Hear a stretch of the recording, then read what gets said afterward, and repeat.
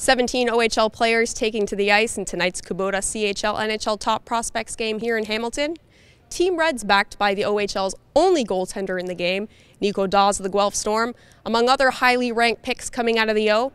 Now we caught up with Team Red following morning skate just to see exactly what kind of identity they want to establish in tonight's game. You know, we just said high tempo tonight, get the hard shots, hard passes, everything on the tape, and keep our feet moving. So, you know, obviously we're all here for a reason, and it's everybody's skilled, and they deserve to be here. So, you know, just go out there and do what you know you can do. Yeah, they're a great team. You know, they got a really stacked roster over there. So we're just everyone's just gonna have to play a role tonight and play their game. You know, obviously, Lafreniere, probably. He's incredibly skilled. He's definitely someone I don't look forward to playing against. And no, everybody on that team is super skilled. You know, I don't know a lot of them, but I know a couple, and you know, it's gonna be a really good game tonight.